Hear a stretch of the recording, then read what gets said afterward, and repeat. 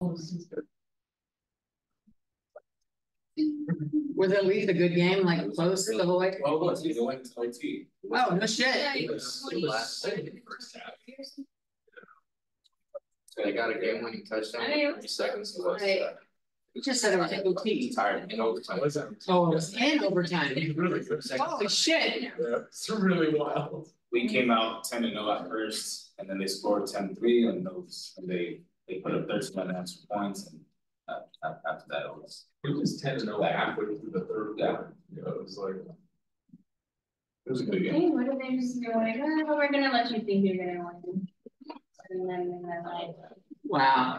Meanwhile, got hurt, reported Achilles, so that was nice. Why are you wishing harm on other football players? No, I'm saying he got hurt. He's saying it's and you said, and that's nice. I meant to sarcastic. Oh. It's a Niners play. Okay.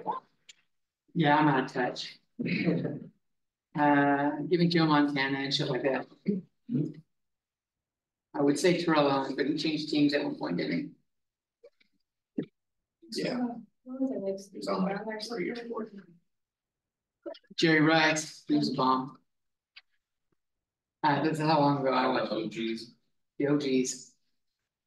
All right, so we're doing 9.1 linear equation 2 variables, which will take up a little bit more time than 9.2, which is on functions. Really an intro, and so that's our agenda for today. We're going to hit 9.3 and 9.4 on Thursday, and then I'm going to make a video for 9.5 so that you guys can watch that on like the weekend and get caught up. I realize this has been a lot of shit. There's a lot of catch up we're doing right now. It's being thrown at you. If you're rusty on math, there's a lot of catch up to do, and I'm sorry, I really am. I would like to tell you it's something I could fix or the school can avoid, but it's mandated by California law that we can't teach this course any slower, like over 2 semesters. So we have to treat it as you came in with this knowledge, and if you didn't, you got a lot of catch up. Yeah, we used to have like an algebra 1, algebra 2, and that comprised like basically this PreCalc A. And now it's like, here, fucking just go. They assume you had algebra 1, some algebra 2, and this ups the game. All right, so linear equation 2 variables. The most common form is the standard form. So you can blame your congressman, California congressman.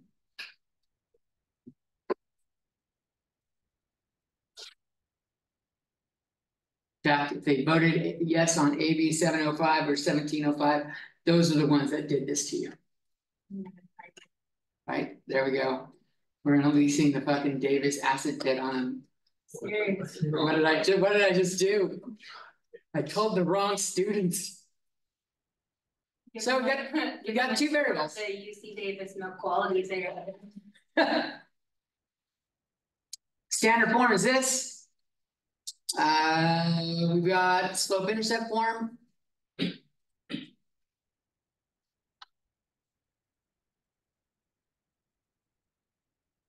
Is y equals mx plus b. And you basically get this by solving the standard form for y.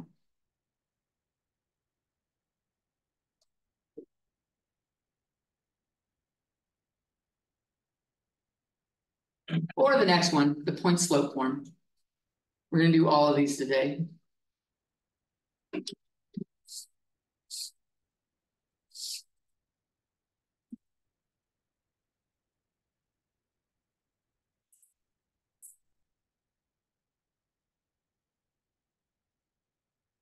Y minus y1 equals m times x minus x1.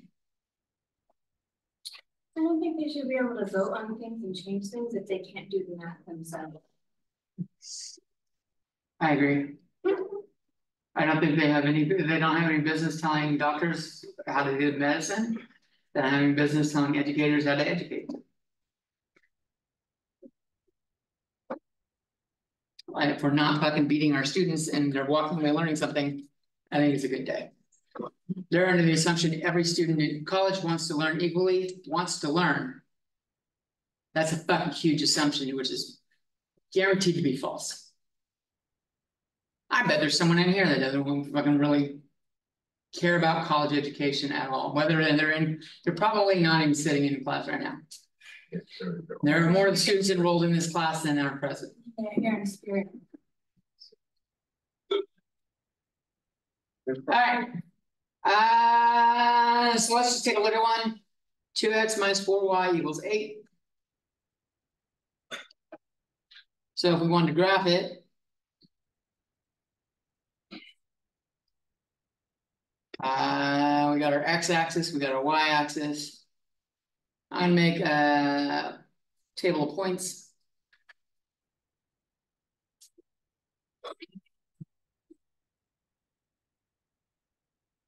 And if you need a refresher on how graphs work, watch the support course video when it's uploaded. We just made it. Or watch one from a previous semester, because we don't really have time to dive into the slow mode for this. But hopefully you'll pick up what you need from this. You get the refresher you need.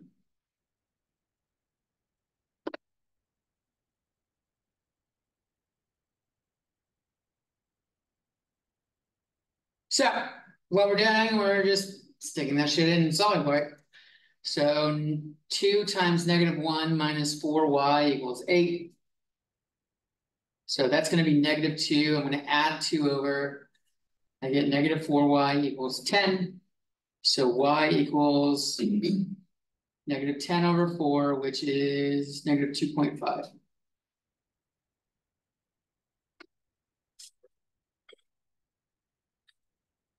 When I do, that's x equals -1. When I do x equals 0, 2 times 0 minus 4y equals 8. We just have -4y equals 8, so y equals -2.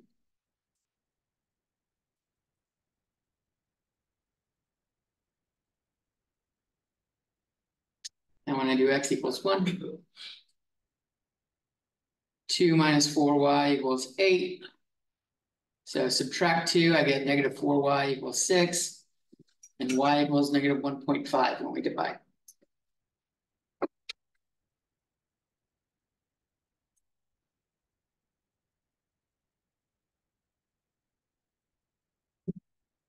We commonly do around the origin, which is where the lines cross. And we try not to go too far away from it, but you'll see, as you see here, we get decimals.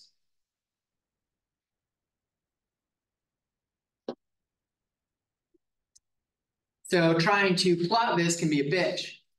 Let me change colors so it's a color.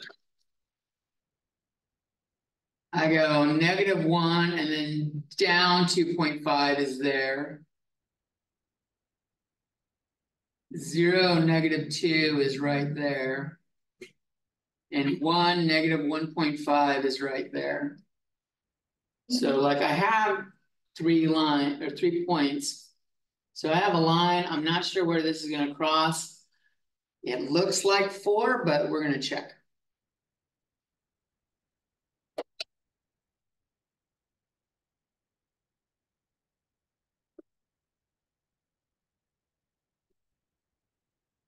So table format is our first option. But as you can see, it yields fractions, decimals. Or can, which is hard to graph by hand.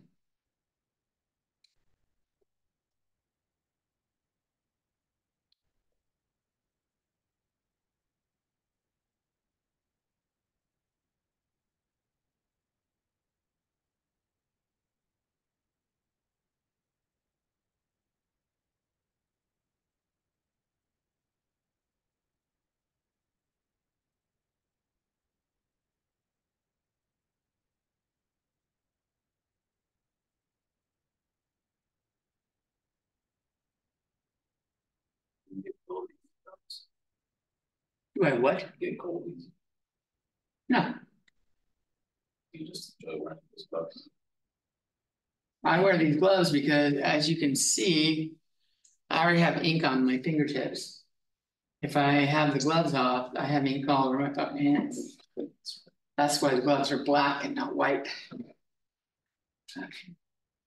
Took fucking 6 years before I finally said, fuck this, I'm buying gloves. Going home and fucking scrub my hands with ink off. What? I didn't see you wearing that often last semester. Well, it was fucking warm for most of the semester. Semi-warm right now. I'm not warm. I'm not cold though. And these, but it was like pretty, it didn't get cool until later on.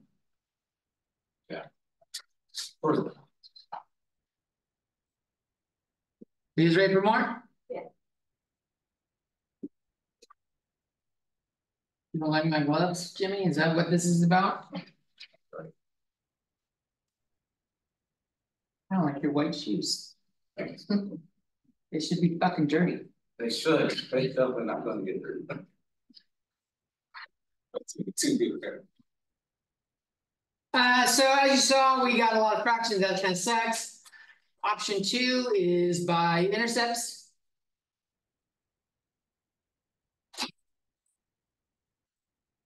The x-intercept is where the line crosses the x-axis. And this occurs when y equals 0. The y-intercept, when it crosses the y-axis.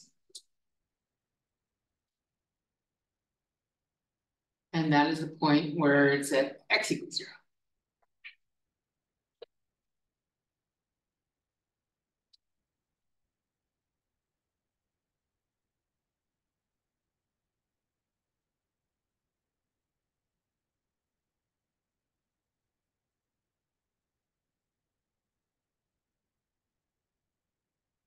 So I will put my line back up here.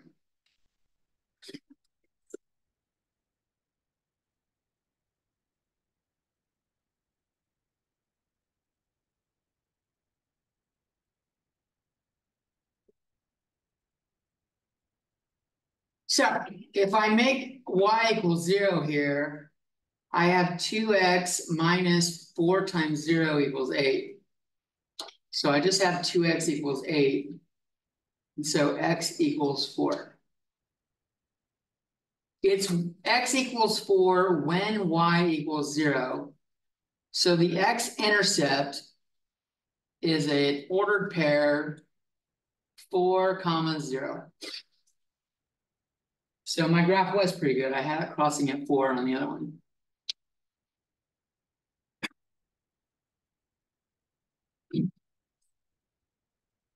We'll do the same thing for the x or the y-intercept. 2 times 0 minus 4y equals 8. So negative 4y equals 8. And y equals negative 2. When x equals 0, y equals negative 2. Our y-intercept is 0, negative 2.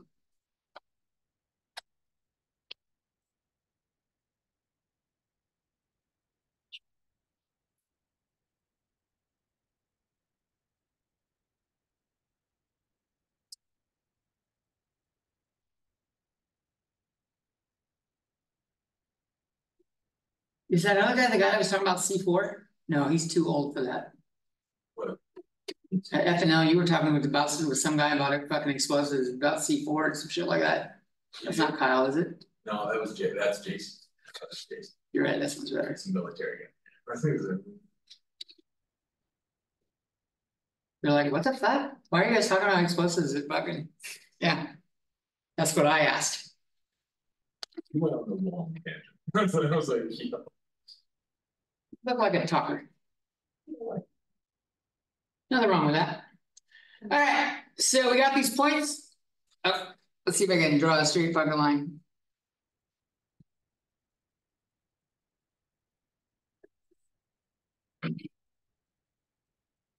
When I tend to do these with just the intercepts, I do just the hashtags for the intercepts. I need to go 4 that way and 2 this way.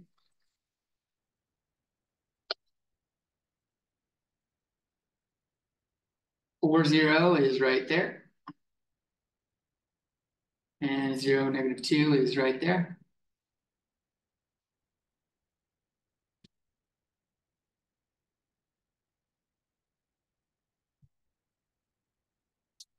And if you do this, you generally want to pick a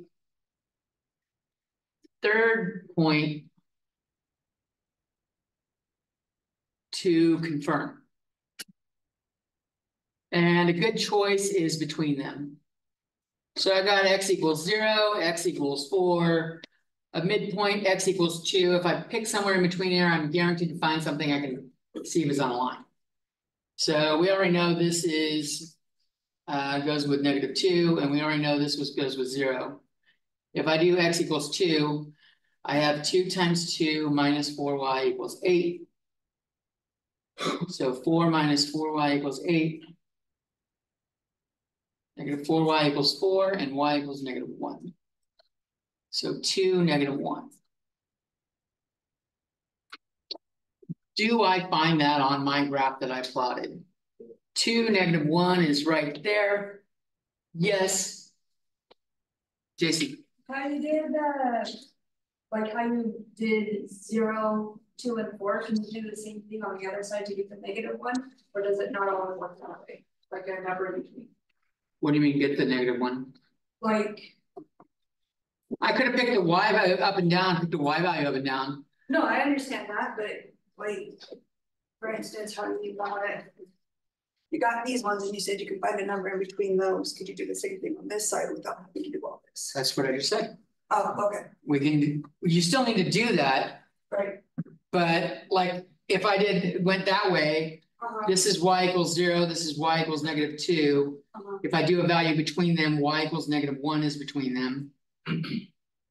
And you would have 2x minus 4 times -1 equals 8. Oh, okay. And you're going to see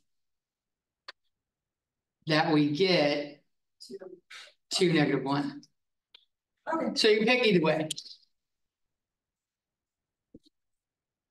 People tend to be more comfortable plugging in the x and getting the y because that's what we do a lot.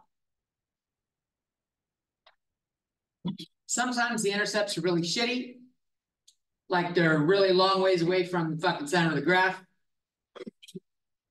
And sometimes the intercepts don't exist. Cases where the intercepts don't exist. Vertical lines. There's no y-intercept. So you can't use this method. You know, like if you try to find a y-intercept, you won't. But generally, we have data points, like I said earlier. And, oh, that was the last class. Well, generally, we're not given a line in real life. You fucking collect data and you try and find a line that works with the data. And so we're going to talk about how to do that a little bit. Vertical lines have no y-intercept, so there's no y isn't relevant. This tends to be x equals a, is the equation of the line. And the x-intercept is a0. The other one where this doesn't really work well is horizontal lines. There's no x-intercept. So x isn't relevant. And we get y equals b or our y-intercept.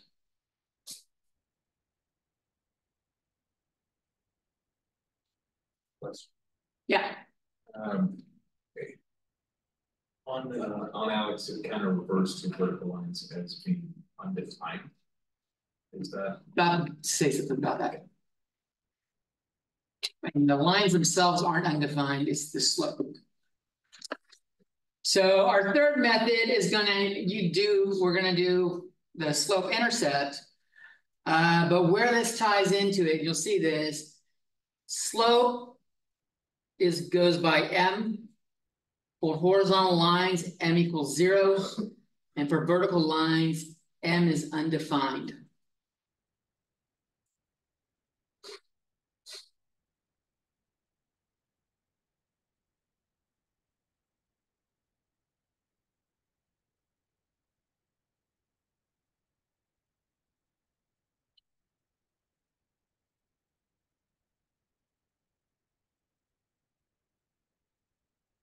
And this leads us to our third option and the one we use the most, slope intercept form.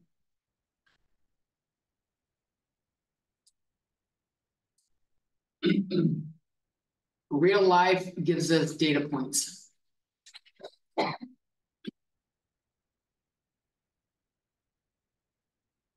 And we generally want to know the trend.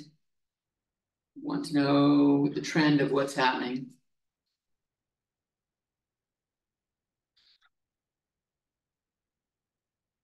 They're even called trend lines.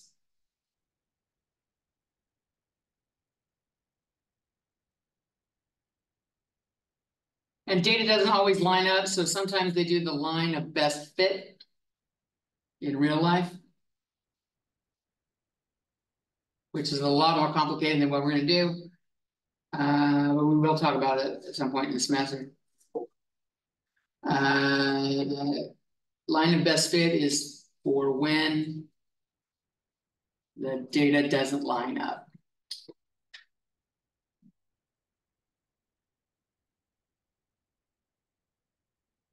We will not do the calculations for that in this class. It takes a while. It's not what we're doing.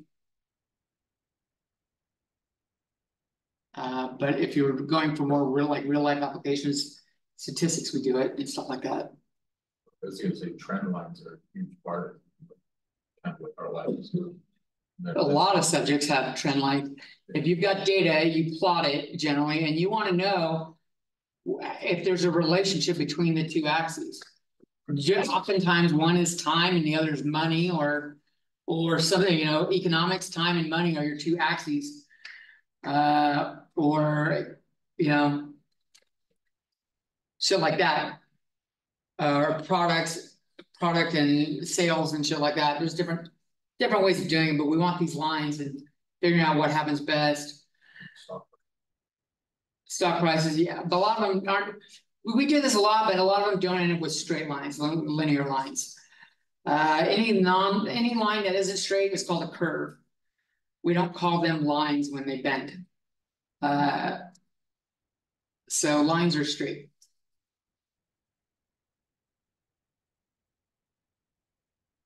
Curves are just worth mentioning right now. So if you see line, it's implied that it's straight.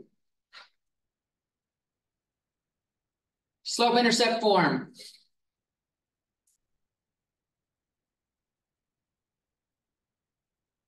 Y equals mx plus b. It's the same b. Same b. It's the y part of the y-intercept. Hence the name intercept. And m is for slope. And slope is defined as a change in y over a change in x. You will often see this as delta y over delta x, where the triangle is the delta letter from Greek alphabet. You may have learned this as rise over run.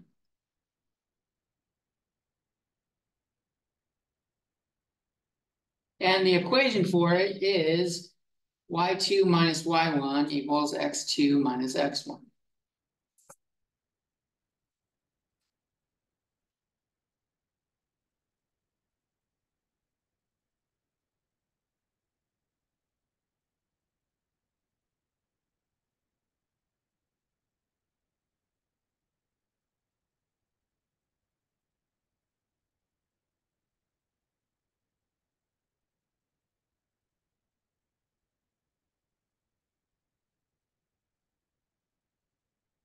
What did you do over the week? Since you didn't want to sue. I naps, I played Dark Soul. I played Power World. I watched a few more episodes of the final season of Walking Dead. No Super Bowl party. I from like age, I don't know, when I became aware that young teenage boys are supposed to like sports until I was about, I don't know, 24, 25. I watched football with my friends and family all the time.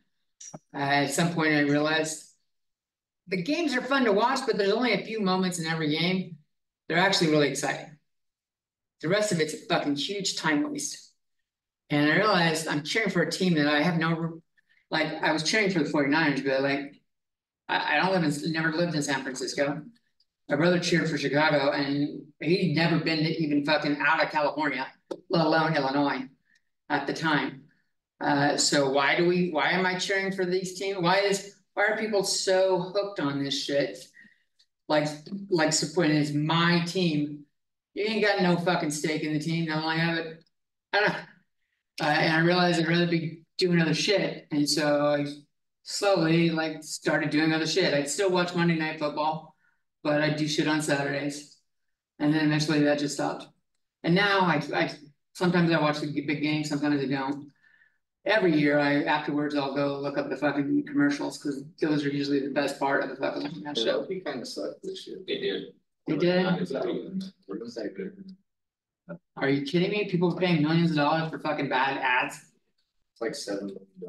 I thought it was like safe, or like safe. That's the are appropriate. Yeah, but those Oh, it's are the the ones that fucking. You know, the new generation, I hate you guys at some point. Like a lot of younger people want to be fucking coddled and like they feel, what's the word I'm looking for? It's owed to them. Entitlement. Entitlement, that's the word. I was trying to think of it the other day, I couldn't come up with it. They're growing up in a world of entitlement where they think they're owed shit they're not. And they're like very narcissistic. Right. And that's unfortunately not true for all of them, but it's true for enough. There's a fucking stereotype. Yeah. And so like a lot of them are giving some of you a bad name. Some of them can't find their way out of a paper stuff on the bag. Well, I know some adults that can't do that either. Direction sense is a fucking big thing. All right. More on that in a second. Jimmy liked the real me. I'm sure you do. You asked me about the sports game. You did. The sports game. sports game. Not the Super Bowl. I just asked what you did. All right. So we had 2x minus 4y equals 8. Let's get this in slope intercept form. So solve for y. We will subtract 2x from both sides. I get negative 4y equals negative 2x plus 8. And I realize it doesn't say y.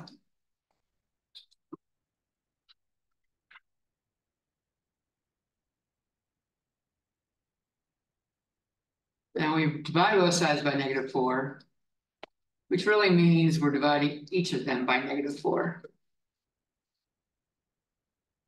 And I get y equals negative 1/2 x minus 2.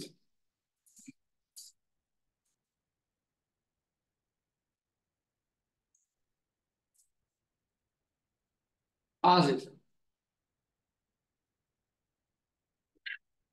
There's 2 negatives there. Good catch. I did this way earlier, so then I was like, oh, maybe.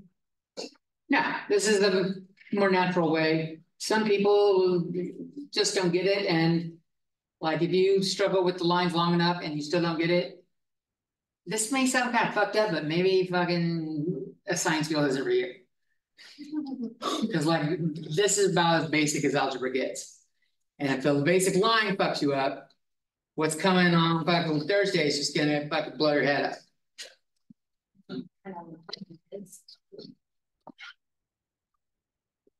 Wow, I approve, but I don't know that I'm supposed to say that.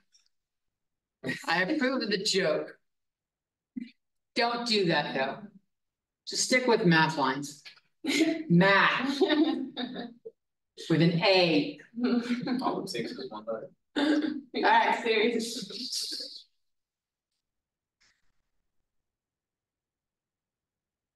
Jones strong point is not spelled. I was a meth user when I was Jimmy's age. Well, maybe younger than Jimmy. How old are you, Jimmy? No, not Jimmy's age. Yeah, I quit before that.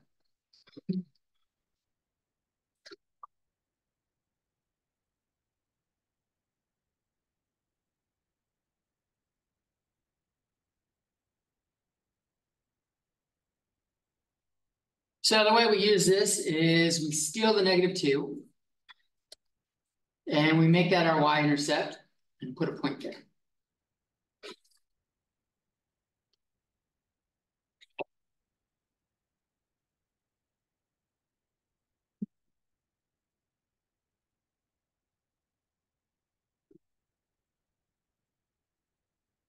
And we can grab the 1/2 and we say m equals 1/2. Or I can notice these were both originally negative before I simplified the 2 and the 4. This is the same thing as -1 over -2. And the reason why I'm saying that is I'm going to show you how you can use both. So like using m equals 1/2, +1 over +2. Remember I said rise over run.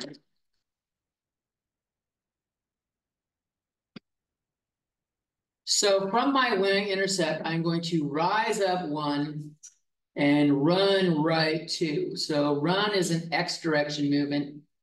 Rise is up, run is to the right. And I can keep doing that. Rise 1, run 2. Rise 1, run 2.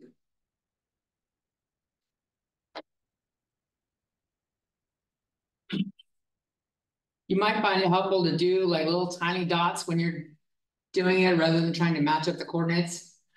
And then I can do the -1, -2. That's like down 1 and left 2. The perpendicular. We're not there yet.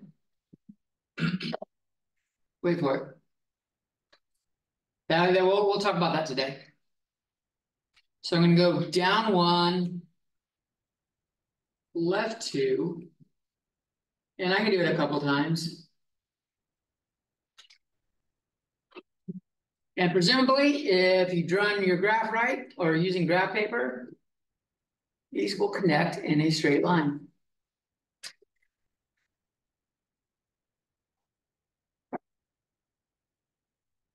Now, this is more realistic with what goes on with data because of where we're going from here.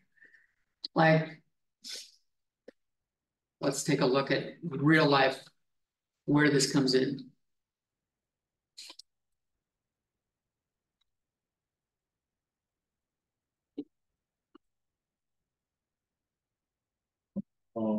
I guess you're traveling up a mountain, I guess, or no? We could do a mountain. I'm not going to give a real life problem. We're just going to look at it like if you have numbers and plot, like any data set, like you ought constantly in real life, look up data sets and there'll be like this number of children for this year or whatever you're looking at. Or for that matter, navigating across the ocean. You can do that across the ocean, you can do it across ground. Doesn't have to be vertical. Doesn't have to be up a mountain. It can be literally driving to Sacramento, which isn't dead north. So we're at an angle. There's lots of ways you can look at lines. So in data, in life, we get points.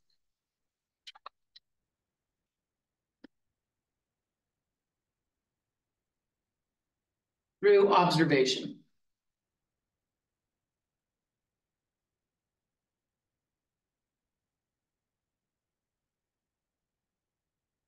So pick 2 points, assuming they're all on the same line, not like a best fit scenario. Any 2 single points. Find slope.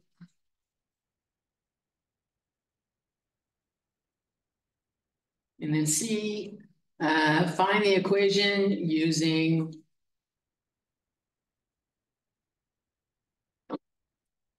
either slope intercept or point slope form.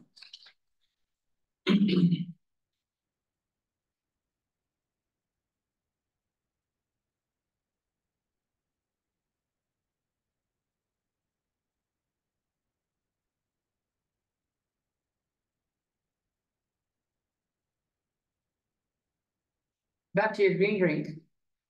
Did you pay? I got my stuffs to make my own, or my. The last time it was black. You said I was green. red. Oh, red. Yeah, because I already had the sugar-free raspberry, so. I have that.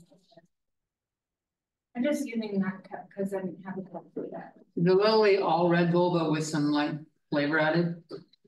Holy shit, that's a fucking lot of Red Bull. It's like a 20 ounce. That's it? Yeah, with, and it's like when you have the ice and the ice melt.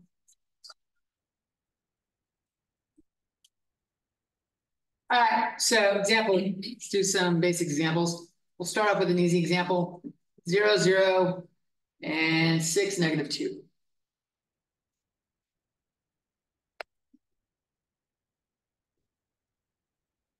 To find the slope, remember the formula for the equation was y2 minus y1 over x2 minus x1.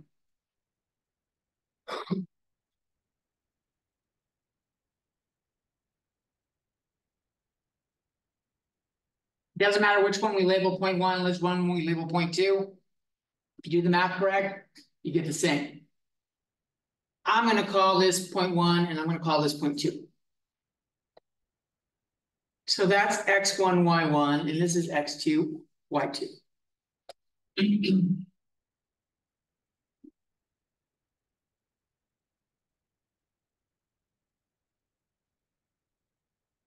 -1/3.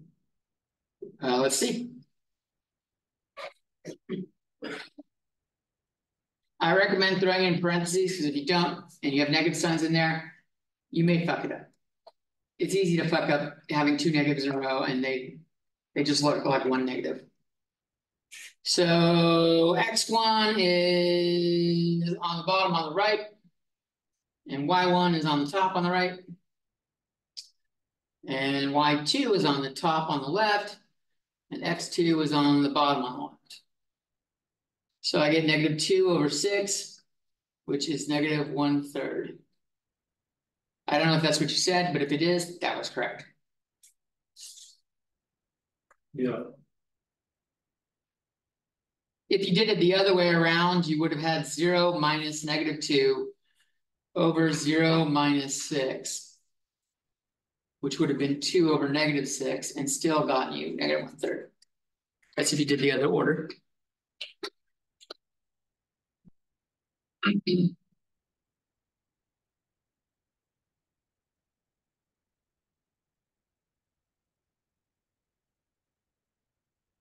Okay, everyone with me? Does everyone follow that?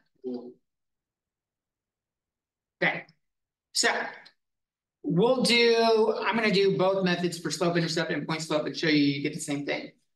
So let's start with let's start with point slope, because that's the most straightforward one. Y minus y1 equals m times x minus x1. Pick a point.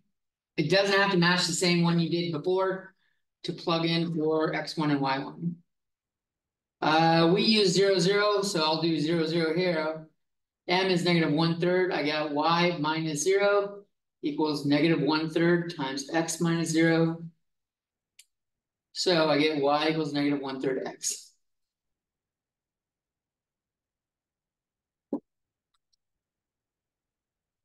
If I did the other one, I have y minus -2 equals -1/3 x minus 6. So I got y plus 2 equals -1/3 x plus 2. And when I subtract 2, I get y equals -1/3 x again. So it doesn't matter which point you use the easier point in real life, whichever problem you're working with. Use the one that when you plug it in has the least amount of fucking work. Right? Be lazy. Be a true mathematician.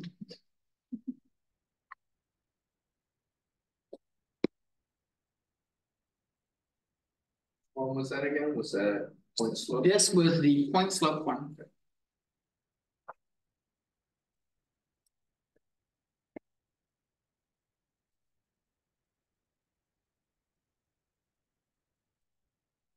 Now, if we take a look at that same one with y equals mx plus b.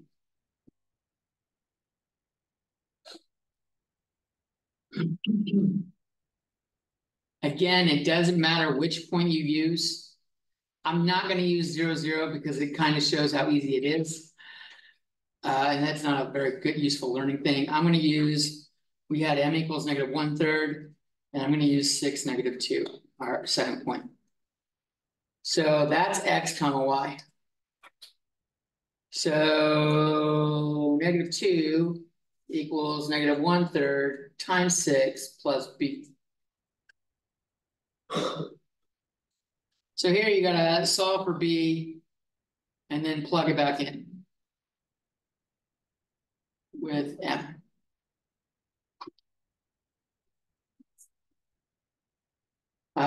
This ends up being -2 there. So I'll add 2 to both sides, and I get 0 equals b. So when I plug that in, I get y and the m. I get y equals -1/3 x plus 0, or just -1/3 x.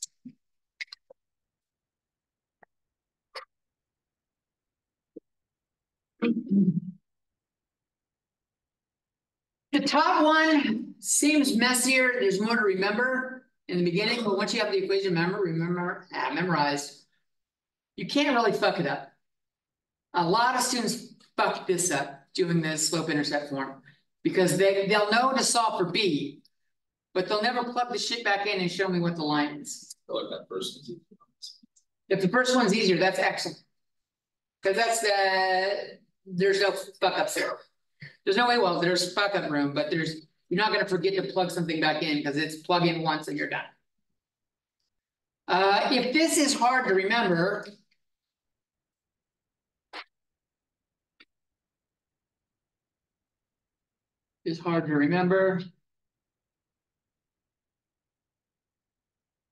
but m equals y2 minus y1 over x2 minus x1 is easier or already memorized.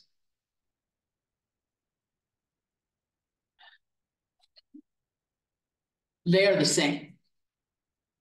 What? What is this madness? The fuck are you talking about, Jones? So what does Jones say to fractions? Fuck fractions. And to do that, we multiply both sides by the common denominator, but the only common denominator is x2 minus x1. So I'm going to multiply both sides by x2 minus x1, and I have x2 minus x1 times n, which I'll put in front, equals y2 minus y1. And now dump the subscript 2.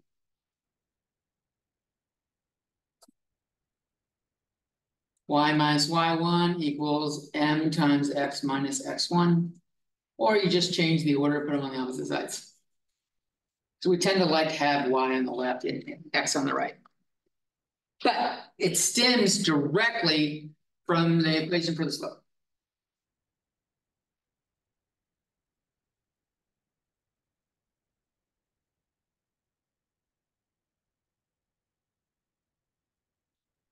I feel like you guys need one. You know, You're still writing that down, please still continue. But I want you guys to do like a harder one. Let's do three sets of points, and then we might have to take a break in there at some point, but then we'll be done with this section. Well, I gotta talk about perpendicular and parallel. Let's go with 2, 5, and 5, -1.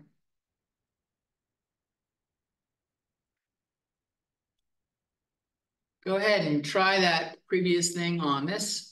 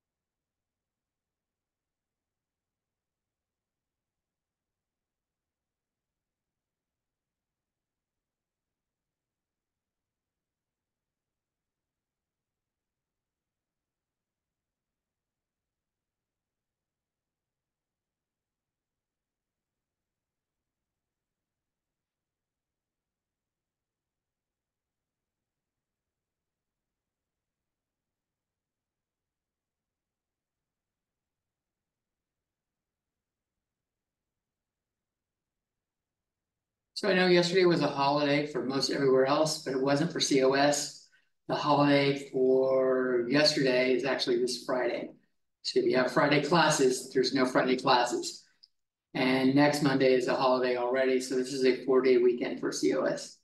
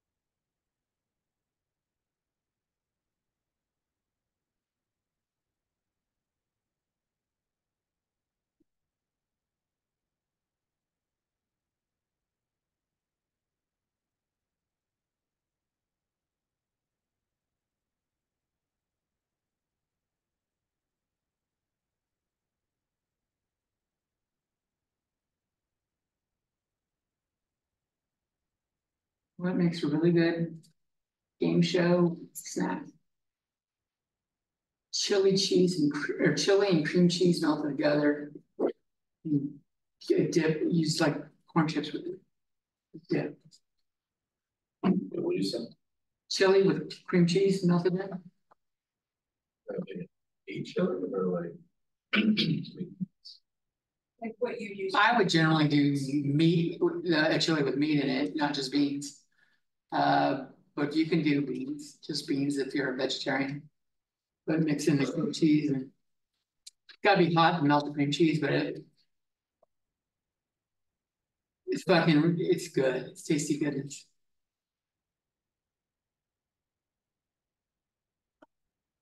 It's chili cheese. But cream cheese works a lot, it melts in a lot better than like cheddar. And you still get the chili and cheese flavor. I still love Americans. I'm stuck with that. Chili cheese, but that's my only chili cheese. It's just Americans. Chili cheese. Yeah, defaults are not chili all the time. That's another good one, but nacho cheese is hit or miss. A lot of nacho cheese cans are fucking disgusting. So the one they had at Friday Night Lab wasn't bad. I tried it. I don't really like Cape Bueno nacho cheese. It's got like chilies in it and shit. But Oh, I know what you're talking. And they fucking sell it in a big ass fucking fat at Smart and Final. It's too much. Yeah. Smart and Final started selling First Street. That's their generic brand nacho cheese. And it's similar. It's not the same. It doesn't have the chilies in it. But at least it tasted like nacho cheese, not fucking garbage. All right, what's M here? Who got an M? I heard -2 and -3. You just make it. Okay. Let's see. Let's find out. Does anybody get anything different? Someone's wrong, but I heard several -2s. So there's a good chance Jimmy's wrong. So M equals, let's go with 2 and 1. So y2 is 5 minus y1 is -1. X2 is 2 minus x1 is 5. I got 5 plus 1 on top, 2 minus 5 on bottom. 6 over -3 is -2. So I'll go at least try. If you see what you did wrong, that's how you learn from it. Most people don't do this shit right on the first time. Learning is often, especially in STEM stuff, a trial and error thing. You don't get it right on the first try, usually. So we got M equals -2. What point should I pick and which method should I try? Y minus y1 equals M to x minus x1. All right, so which point am I gonna use for that? 5 or -1. 5 and -1. Okay, so 5 goes in here, -1 goes there. I'm gonna put it in parentheses just so that the negatives don't get confused. This ends up being y plus 1 equals -2x plus 10. And so y equals -2x plus 9. What you guys got? It was a student mistake, I subtracted -1 and You probably had 5 minus 1. I had -1 minus 2. Ah, It was a student mistake. huh. So that should have been what you ended up with.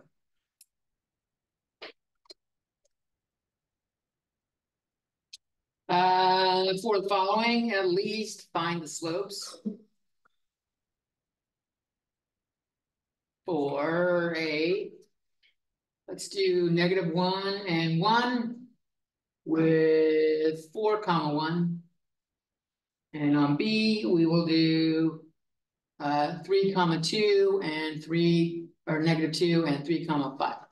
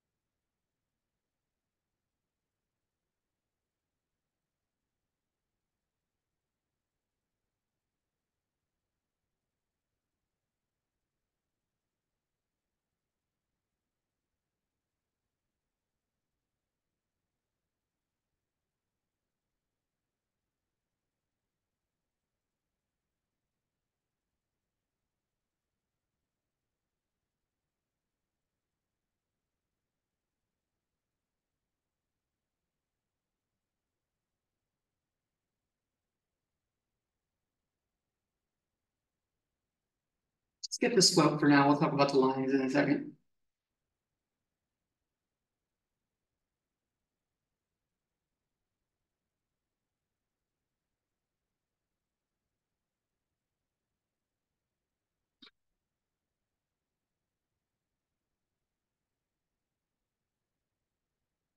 The other reason for the gloves, Jimmy, is I have psoriasis and it looks like shit under the fucking camera. And so if I wear the gloves, it's not, looks like fucking it. And you see, if you don't have it, and you see it on someone else, you're like, oh, it looks like a fucking skin eating disease. It's just fucking dry skin and patches. But it looks fucking terrible on the camera. So I try to remember to wear these all the time.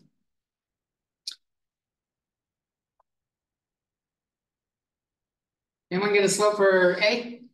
0 undefined. Got a 0. Here's 0 and undefined. It should be, yeah, I mean, it's 0, but I thought it would be undefined if it's. Well, let's see. So 0.1, 0.2, M equals y2 minus y1 over x2 minus x1. I get 0 over 5, which is 0. What about B? That wouldn't be the same thing. That one's undefined. That one's the undefined one. It doesn't have a slope. Well, it's important to know the difference. 0 divided by 5 is fine. When you do it here, it doesn't matter which one we do. -2 minus 5 over 3 minus 3. I get -7 over 0. That one. That's it. And you can't divide by 0. Stupid mistakes. So, This is just a simple rule that's fixed. Hasn't changed since you learned division. Don't divide by 0. That causes the problem here. We say M equals undefined. It's really like an infinite slope.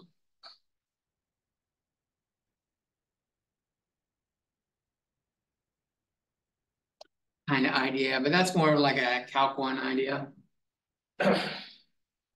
We're gonna stick with undefined. I'll cross that off right now. Let's take a 5-minute break and we'll talk about parallel and perpendicular, and then we'll do functions. A, would that be horizontal? So it's worth pointing out that the first one is a horizontal line, y equals 1, because the slope is 0. When you plug it in, you'll see you get y equals 1. The one on the right was a vertical line. Since the y values didn't matter, it is x equals 3. Only the slope is undefined. The line is very much defined. The line exists. You can plot both of these points and see that you can make a line between them. So don't confuse undefined with non-existent. Okay, it only applies to the slope.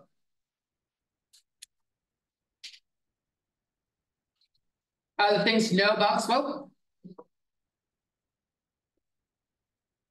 Parallel lines. Let's take a look at parallel lines.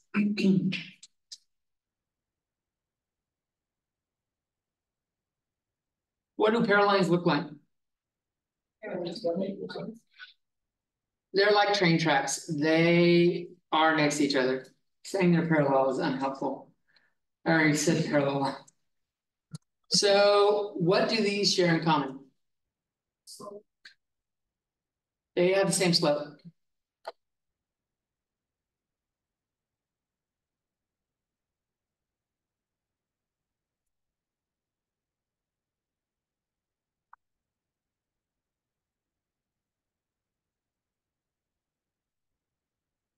Perpendicular lines.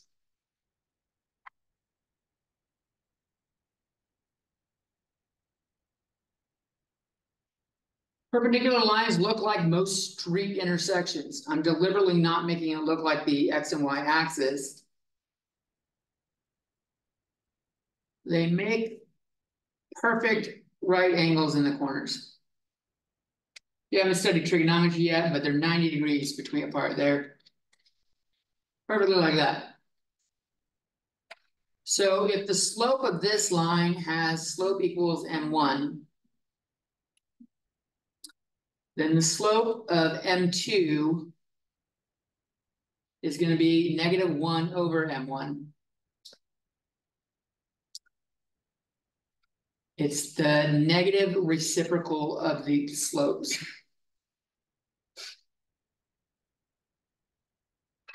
The other slope.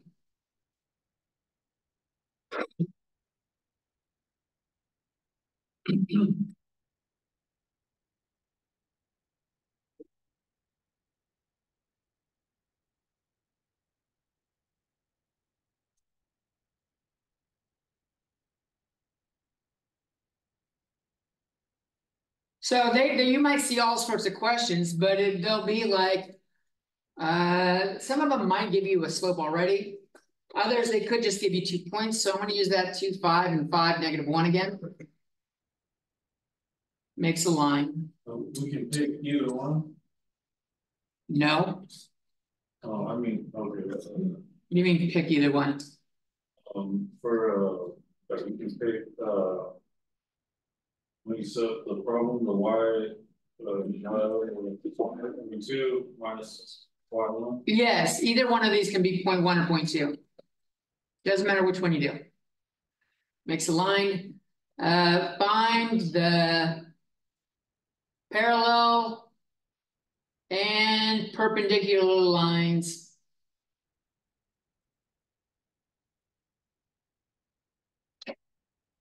to this through 1, 1.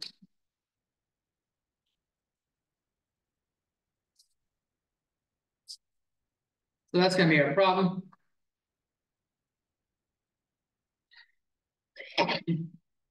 We already calculated the slope here. What was this? -2. It's -2, right? They might give you an equation already set up with like y equals mx plus b and tell you to pull the information, like find the line parallel and perpendicular to this. If they do, all you need is the end. That's all we care about from this data. Because, so 2, 5, and 5, -1 are only good for M. Don't use further.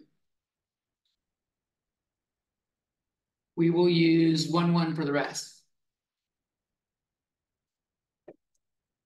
So the parallel line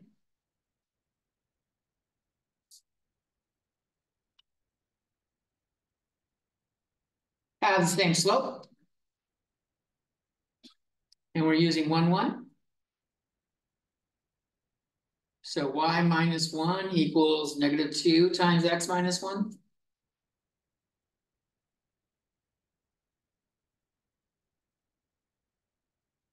Y equals -2x plus 3.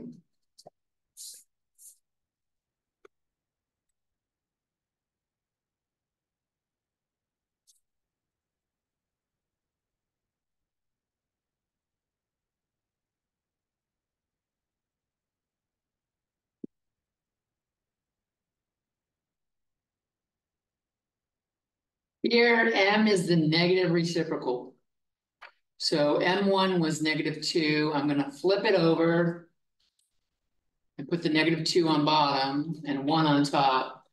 And then we got to make it the opposite sign. So M2 is going to be 1/2. So y minus 1 equals 1/2 x minus 1.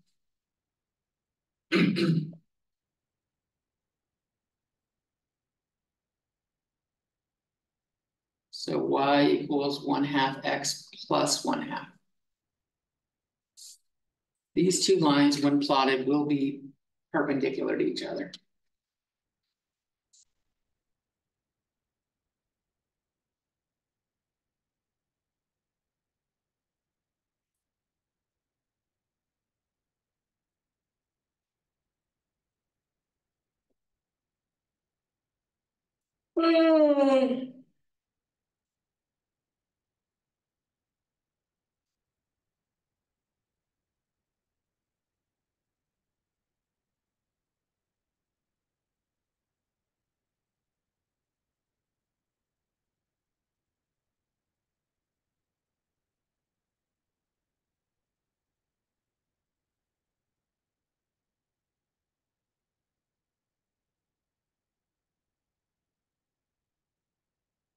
So a problem they might, I'm not going to walk all the way through it.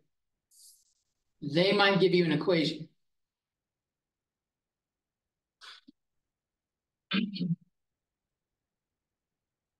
Let's say y equals -4/3 x minus 7/8. And they'll say, find parallel and perpendicular, and or they may want one or the other or both.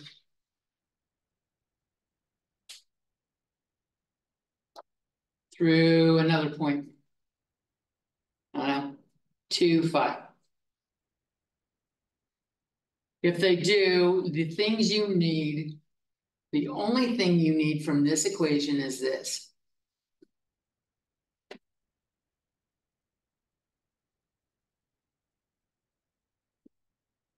And then plus that point.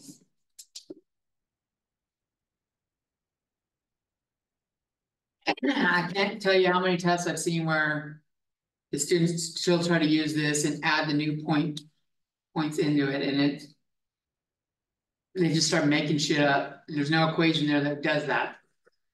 But they try to force it anyways, and it goes horribly wrong.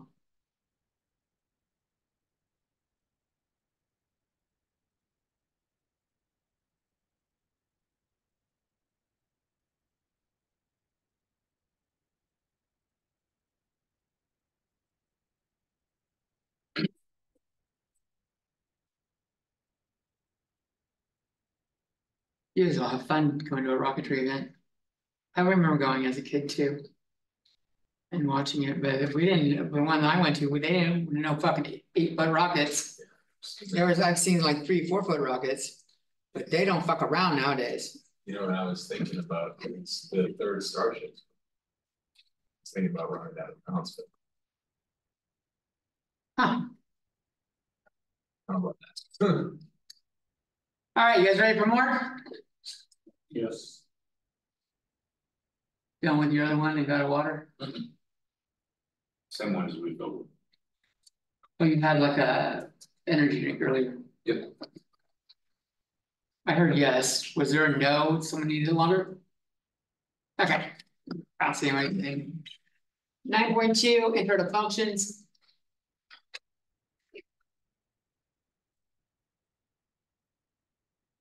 So we need some definitions to start with.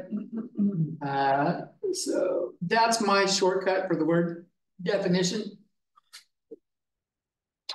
Welcome to lazy mathematicians.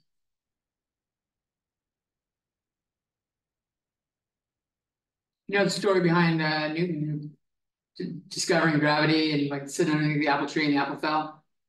What was he doing? He was sitting on his ass. He was being a good mathematician. All right, first one we want to look at is the word relation. Not like your sister and brother have blood relations to you. A relation is any set of ordered pairs.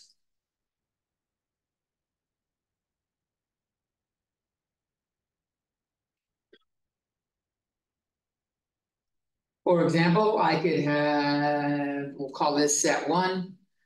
I could have 0, 3, 1, 1, and 1, 4. The curly braces denote sets. It's a fucking math thing. It sucks.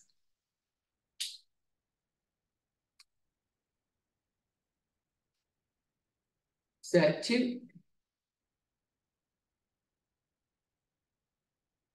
It could just be 0, 1, or 0, 0, sorry, 0, 1, and that's it. So there's not a lot going on.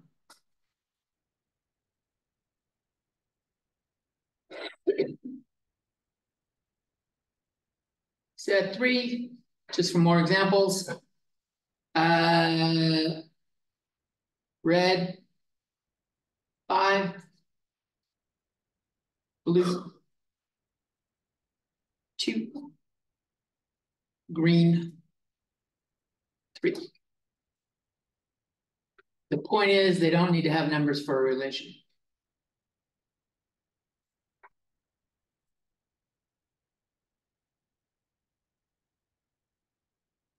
But in mathematics, they usually do.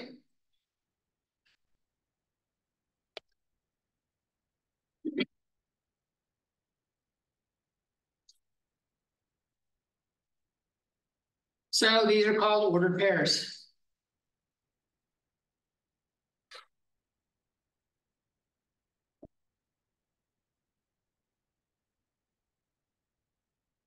Probably better with the numbers going for the colors, but fuck it, that's what I did.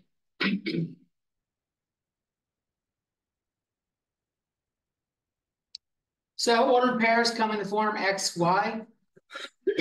X is our input variable for most things, as we saw with Y equals mx plus b. We plug in X and we find Y, tends to be easy.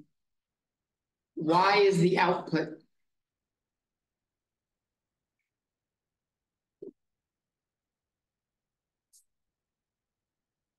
We tend to call this the independent variable. And the Y variable is called the dependent variable. Y depends on the value of X.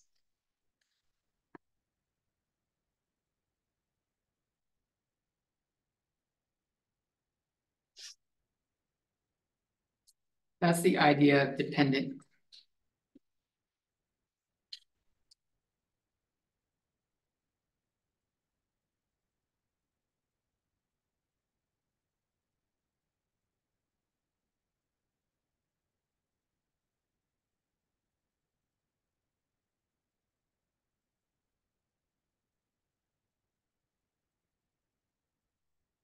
Some more terminology.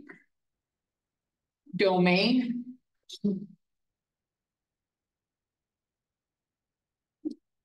Is all possible X values.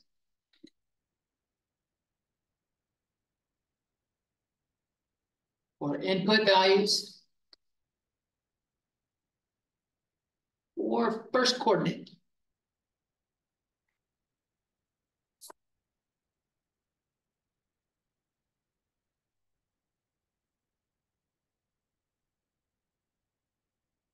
So set one, the domain is 0 and 1. Set 3 is red, blue, green.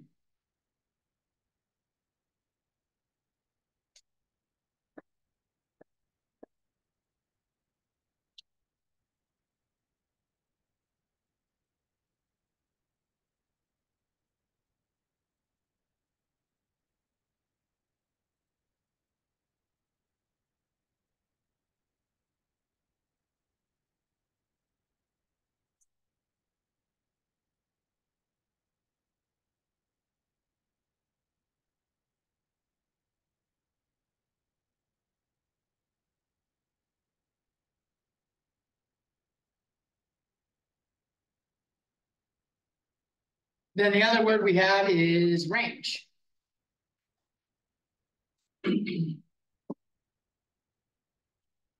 All possible y values.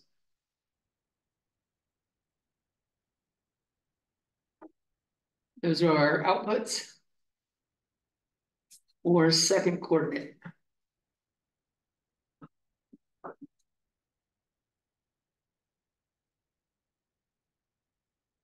Set 1 has 3, 1, and 4. Set 3 has 5, 2, and 3. They don't have to be in numerical order.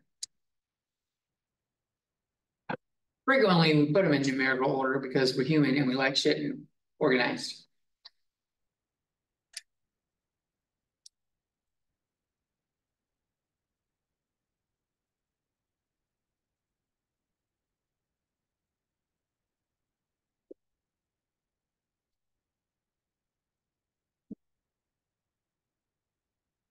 One way of depicting these is like this.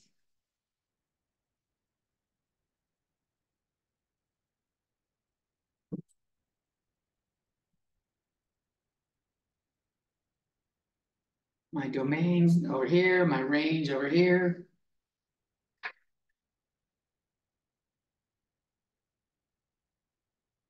And we connect domain values with range values. So I'm going to bring that down so we can look at it. 0 pointed at 3, 1 points at 1, and 1 points at 4.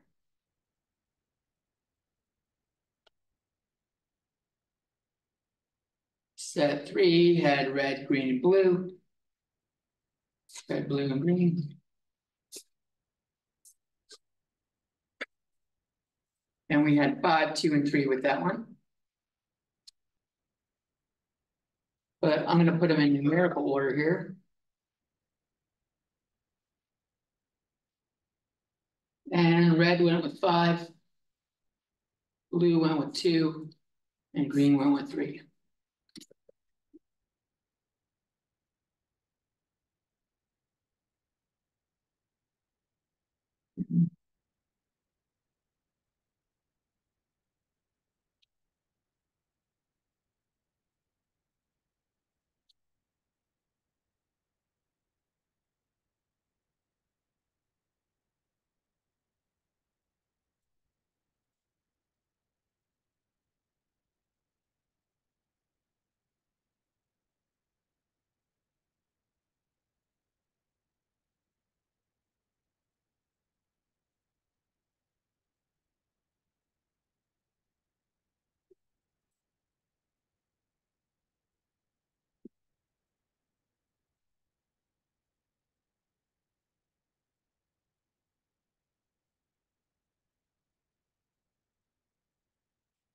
One of these is a function, one isn't.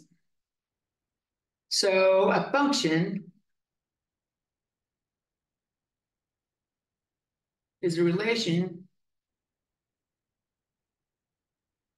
where no two ordered pairs share the same X value.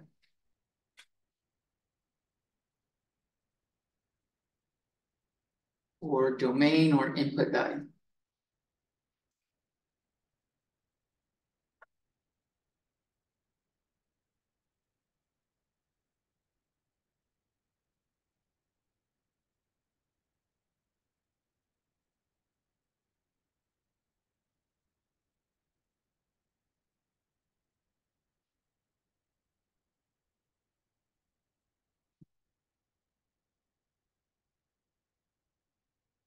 So can't repeat X's.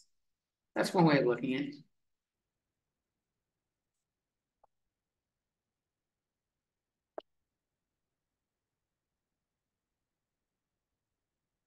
So the domain for set 1, 1 and 4, let's repeat it. Therefore, Is set 1 a function? no, No. X equals 1 points to Y equals 1 and Y equals 4. When we saw it in ordered pair format, we can see it like this. no, These two are the same. So that's bad juju for functions.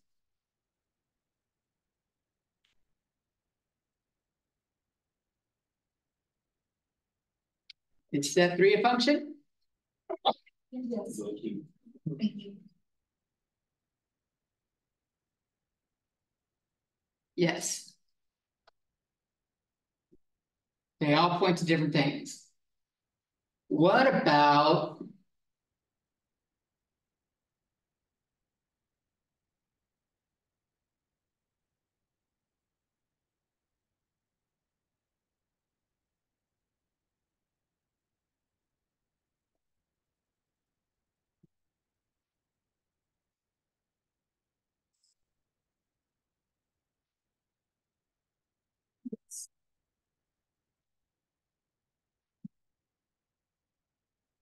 does everyone agree yes, or is there no's, or what do you guys think? If we look at this in written form, this is 0, 3, 1, 4, and 2, 3.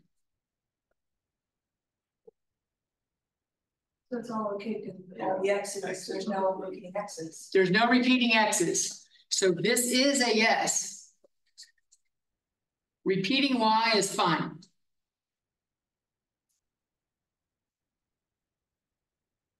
As a trick.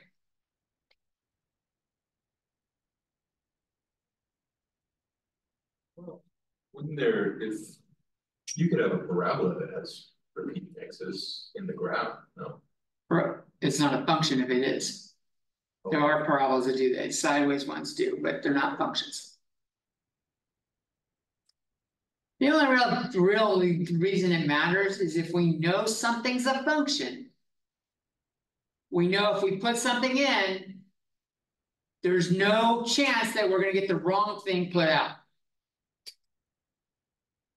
I put in a quarter, I get out a fucking dollar bill. Then a cookie, a treat. There's no cookie for a quarter. You know what I mean? It's fucking like gumball machines. That's a good example. Those gumball machines, all a spot gumball, they all the spots look different. Every gumball looks unique. So every quarter I put in is a different fucking quarter. Get you a different gumball. Doesn't have to be a math thing, but on a math thing, it's really handy because I know, especially like if we're talking about business or something like that, if I sell 200 products, there's no chance that I have like different outcomes on the revenue. You know what I mean? We don't want an outcome that says, oh, it's positive. Like we sold 200 widgets and we made $500 or we lost $300. Having different outcomes is bad. So if we know it's a function, we know it's good to go. That's the only reason it matters. Other than that, functions behave like everything else. Anyone need another number?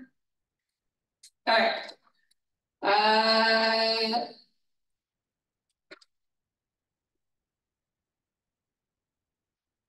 Let's see. Other things in life that have this that you're familiar with? Phone numbers. Yeah. Dial a phone number, get a person.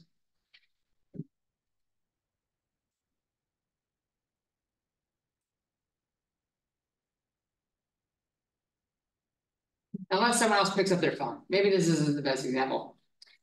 Maybe not the best example.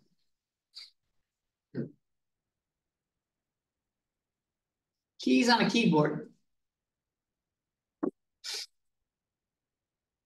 Press the key, you know what you're getting. Unless you fucking left caps lock on or fucking did some shit and fucked it up for yourself. Shit like that. Sometimes it's not obvious. What about these equations?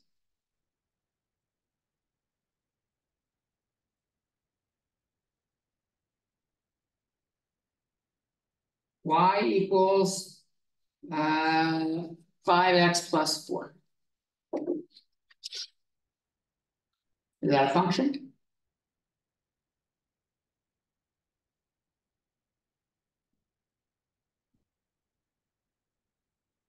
Yes. It is. If I pick a specific x,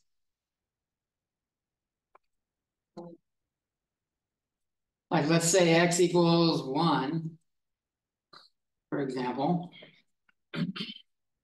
I only get one y.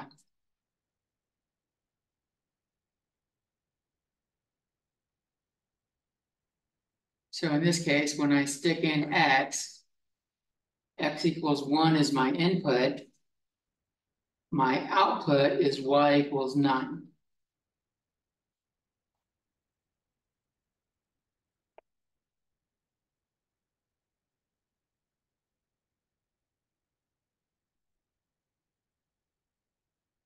So lines that are not horizontal or not vertical are functions.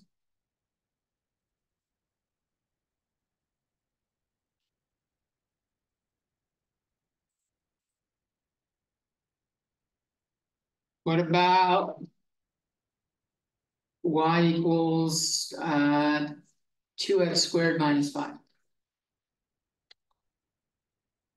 This is a parabola, we don't have a line anymore.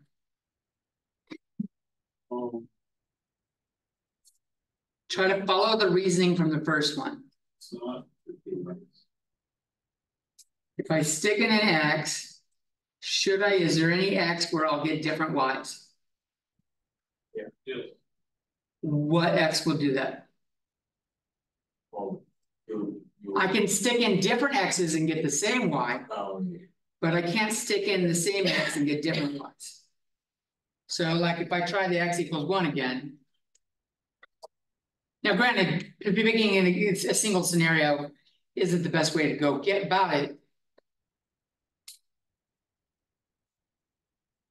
We get y equals -3.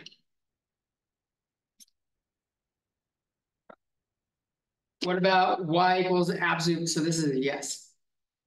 What about y equals absolute value of x? yes.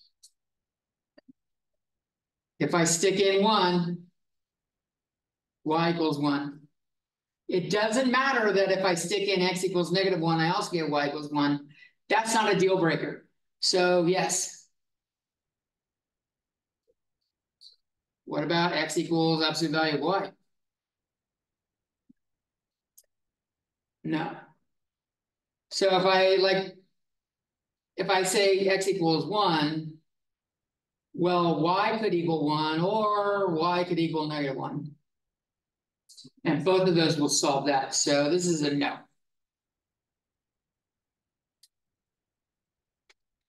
Generally, this is on the next page. Generally, if shit's happening to y,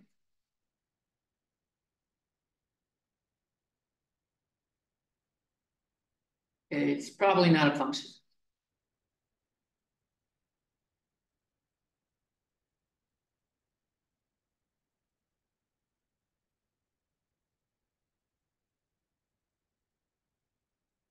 Now, some of you may have heard of the vertical line test going with functions.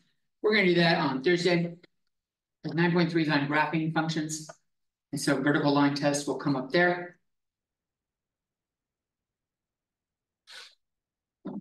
So when we have functions,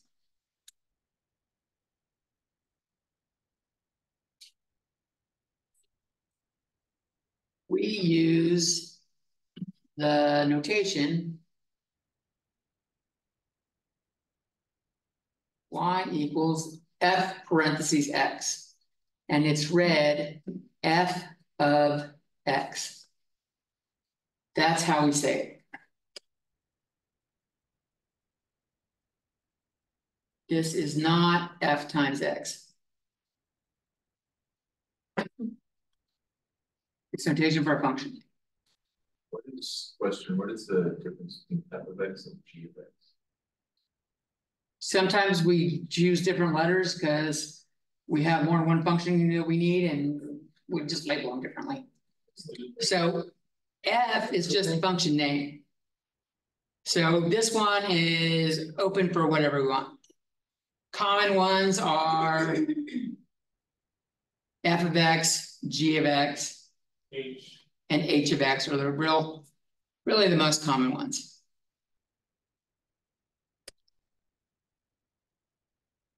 The x tells us what the input variable is.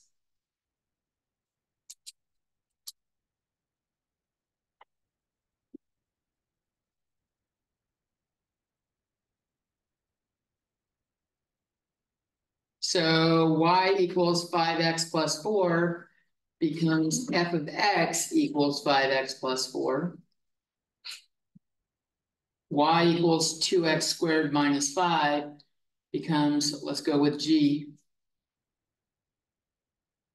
G of x equals 2x squared minus 5.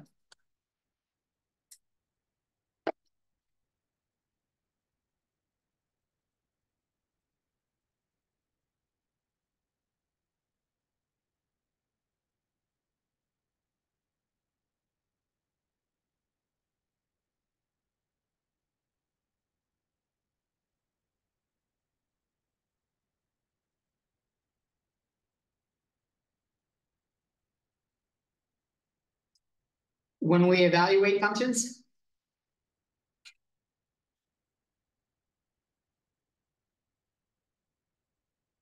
we replace the x inside with what we want to evaluate with.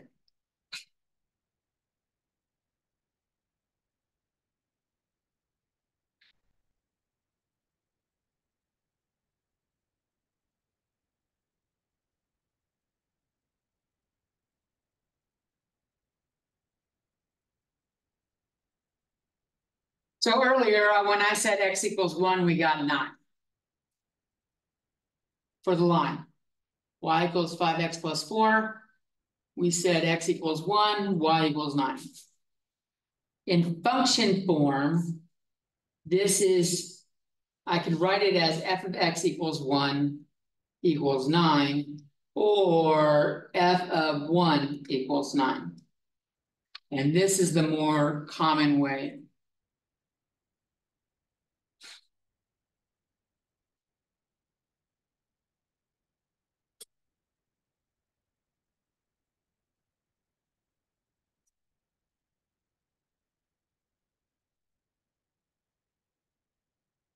I can evaluate it for different things. I can do f of 0. 5 times 0 plus 4 is just 4. So f of 0 equals 4.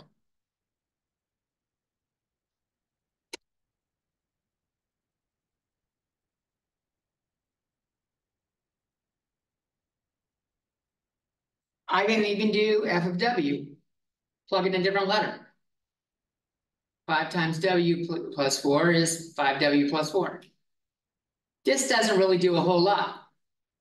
This kind of just changes the variables.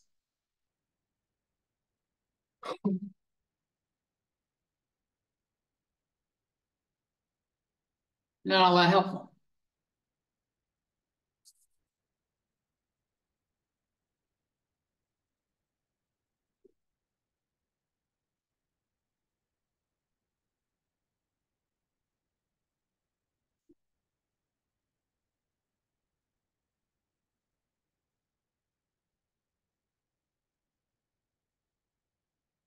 It doesn't have to just be a letter. We could do something like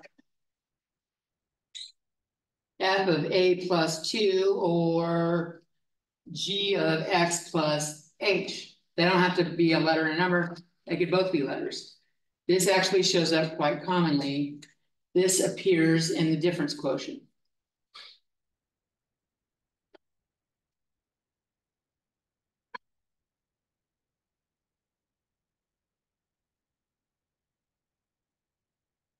So f of a plus 2 is pretty easy. Everywhere I see an x, I'm going to replace it with a plus 2.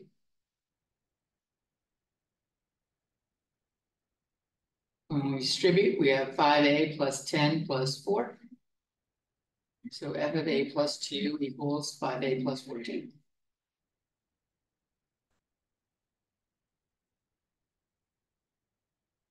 What's on your mind, Davis? So it is the same. So it's a plus 2, it's the same. A plus, what do you mean is the same? Like, I mean, even if it says a plus 2, it's the same as if it was just 1. Yeah, I'm sure whatever's in here, I'm replacing with the x in the original equation. So whatever's here, I replace for the x. No matter what it's just, you know. Yeah. So if I do the g of x, we had 2x squared minus 5 for g of x. This is 2 times x plus h squared minus 5. We wouldn't be required to distribute it necessarily. Yeah, you will. Oh, damn. Because that's part of the difference quotient you're going to see. So let's do the distribution. If you distribute that, you should get 2hx plus h squared minus 5. So g of x plus h is 2x squared plus 4hx plus 2h squared minus 5.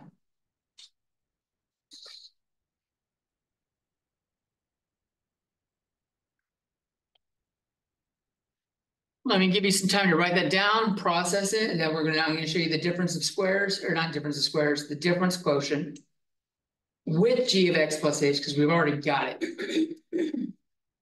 And then I'll have you do the difference quotient with f, and we'll be done for the day.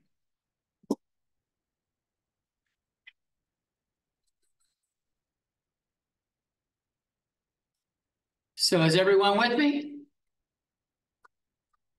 So difference quotient.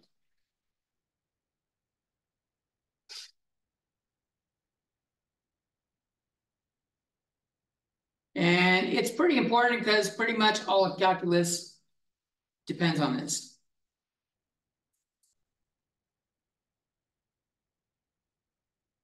Is based on manipulating this.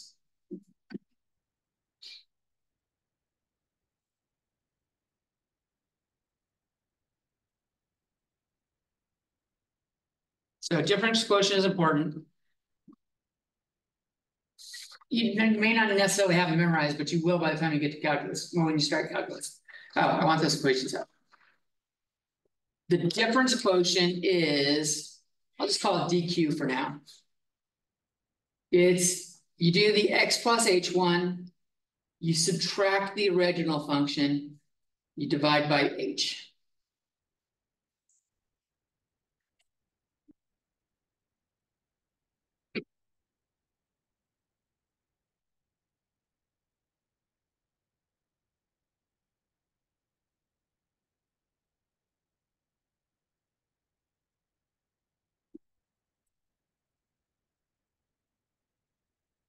So the g of x plus h1, let's look at that. If I do g of x plus h minus g of x over h, I have this 2x squared plus 4hx plus 2h squared minus 5. That's my g of x plus h minus g of x, which was 2x squared minus 5, all divided by h. So this is my dq for g.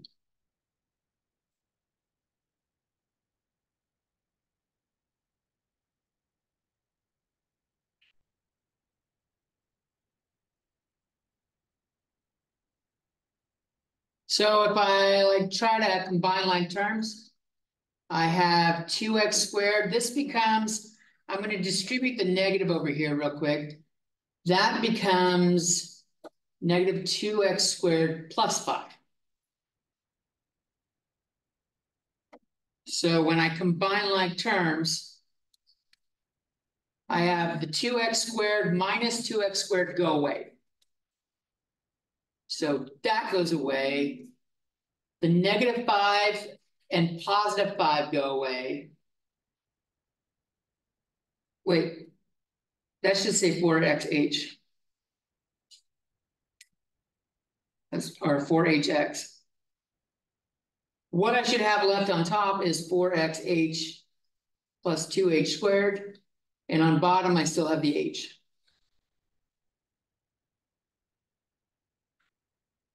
So we're left with 4x, 2h, 4x plus 2h. When you're done dividing it in, you get 4x plus 2h, because h divides evenly into everything up there.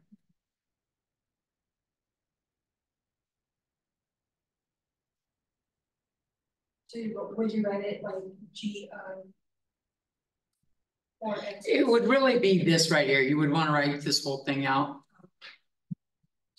Then we use the difference quotient of it. Operations. That's the difference quotient. When you get the calculus, you do something with the h. That's the only difference. We do something with the h. It's, if we had 5 more minutes, I would about to show you. If you guys want to try it real quick, if you do the same thing with f of x, so we had f of x equals 5x plus 4, that's what we had. If you try the difference quotient, f of x plus h minus f of x over h, try this on your own, you should get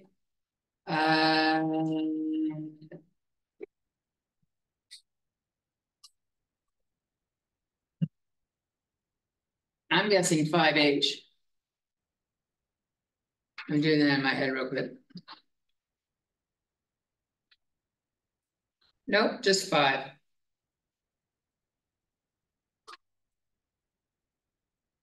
should have known that.